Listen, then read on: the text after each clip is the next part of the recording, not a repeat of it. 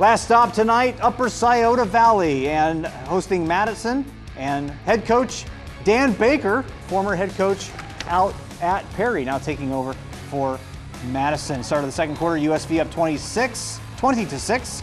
Brady Haas running the ball, and he's brought down by Connor Sanders. Then 2nd and 2, ball on the 45, Sanders to Caden Hurley, and Hurley dragging guys with him as he picks up the first down. Now 1st and 10, ball on the 20. Connor Sanders with the ball carrier, making guys miss. Nice hesitation to stay in bounds and down at the 1. Almost getting it in, but on the next play, it's no doubt Connor Sanders with the 1 yard in for the touchdown. USV taking care of Middletown Madison tonight.